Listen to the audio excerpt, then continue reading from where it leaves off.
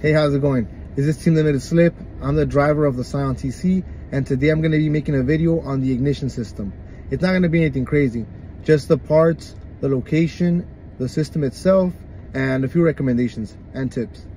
My TC got a check engine light, which is good for us because it's on the same subject, the ignition system. I will be making a video soon about that. So stay tuned and hopefully you learn something from this video. Thank you. So I didn't want to make a long, boring video, so I'm going to stick to the main topics. So the ignition system's job is to burn the air-fuel mixture inside the engine, and I'm going to stick to the main components. Starting off with a battery. Believe it or not, a bad battery can give you fake trouble codes. So make sure you have a good battery before testing any component. So the reason I'm showing you these items on the screen, like the ECM, the relays, and the fuses, are that in the case that they do fail, you know where to look for them. Also, if you want to inspect something or test one of these items, this can also help. But word of advice, do not change any component until you can confirm that that component is what's failing. So let's move under the hood. Let's talk about the connectors and the wire harness. Alright, so speaking of the harness, what you want to do is you want to look at it carefully, make sure that all the wires are nice and, complete. There's no chunks missing. And looking at the connector, make sure the connectors are nice. And if they are broken like these tabs, there's a trick you can do to get it to stay in place. That's with the zip tie. What you do is you put the zip tie under. So you put it under right here. Like that. Make sure the teeth are facing down and you can connect it. You're gonna slide it. It's gonna click by the time you get to the bottom. There you go, clicked.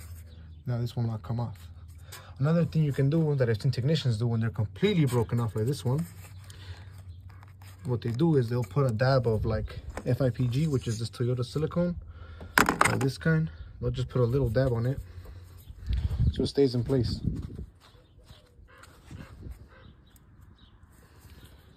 Like this.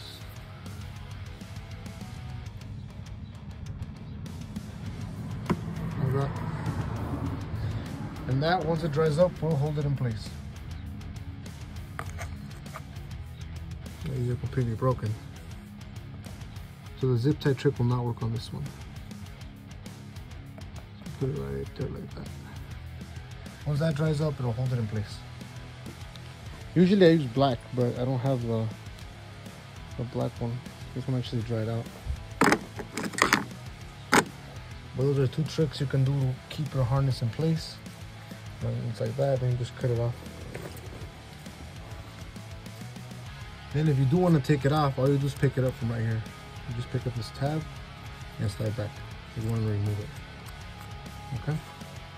For anybody interested, I will be making a how to replace these connector video. But let's move on to the ignition coils. So the ignition coil increases the battery voltage and sends that voltage to the spark plug to create the spark. I always prefer to stick with what the manufacturer recommends, which is a Denso. Here's the part number. The factory coils are designed to last a long time, so I usually stick with those. Let's move on to the spark plugs. Toyota recommends two types of spark plugs. And here's some specs for the spark plug gap. This is a tool to check the spark plug gap. Make sure you check the spark plug gap before installing them. Here's the two types of spark plugs. One's a Denso, there's a part number, and the other one is an NGK. When are you supposed to change the spark plugs? Well, the owner's manual states that you're supposed to change them after 120,000 miles. I change mine every 5 years or every 60,000 miles, depending on how I drive. Let's move on to the sensors that send inputs to the ignition system. One of those sensors is called the crankshaft position sensor, and it is located on the front of the timing cover. When removing it, be very careful not to break the connectors. This is a picture of what it looks like. Also, it has an O-ring that can leak, just something to be aware of. So basically, the job of this sensor is to let the ECM know the position of the crankshaft. And the reason why that's important is because the ignition coil has to fire at a certain time. So basically, if this sensor fails, the ignition system won't know when to fire, and that can cause misfires and other problems. The next sensor is a camshaft position sensor, and is located in the back of the block on the right side. And it also has an O-ring that can leak. Here's a picture of what it looks like. This sensor is similar to the crankshaft position sensor in the sense that it also has to do with timing, except it monitors the camshaft. So that about wraps up most of the important ignition components on the Scion Tc first generation. Let's move on to the second generation Scion Tc. So pretty much is the same basic layout as the first generation. Some things do change though.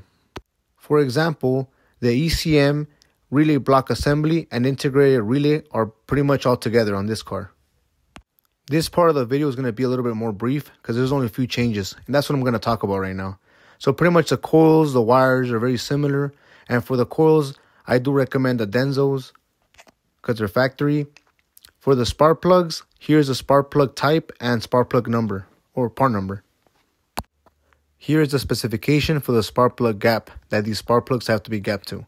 According to the service manual, the first replacement of the spark plugs on these cars should be done at 120,000 miles, but I still recommend that after that you replace the spark plugs every 5 years or 60,000 miles. That way you can keep the best performance and MPG out of your vehicle. But again, that is up to you. This is a general chart of the different types of spark plugs and their lifespan. Alright, so let's move on to the crankshaft position sensor. This one is located on the left side of the timing cover. Here's a picture of what it looks like. The visual inspection is the same as the last one, so just visibly inspect the wires and the connector itself and the seals. Let's move on to the biggest difference on this model. The biggest difference is that this one has two cam sensors, and they are located on top of the valve cover. So, to be more specific, it has an intake cam sensor and an exhaust cam sensor, and it also has an O-ring that should be inspected. This is an actual picture of where they're located. So that about wraps up the basic system and components of the ignition system on a Scion Tc. I would also like to include the different ignition coils Toyota has used over the years and the evolution of them. So in the early years, Toyota used to use a single ignition coil to power the spark plugs. That single ignition coil will send the spark to the distributor, and the distributor will send it individually to every spark plug through wires. Unfortunately, if that single coil would fail, you would be left stranded. So let's move on to the next one. So in this system, Toyota combined the distributor and the coil as one unit. But same thing, this coil or coil pack would send the spark to every spark plug individually through wires. But this system, similar to the last system, if this single ignition coil would fail, it would affect all cylinders. So let's move on to a more modern ignition coil system. This one has two coils for 4 spark plugs. 2 spark plugs share one coil. So if one of these coils would fail, you would have 50% of the power going to the engine. That's the downfall of this system. However, it's still better than having no power at all, because in most cases, that's enough power to get you to a shop or get you home. So let's go to the modern days. 1 coil per cylinder. If one of these coils would fail, you will still have 75% of the power. And it is very unlikely for all 4 of them to give out at the same time. So in a way, this system is better than the previous ones.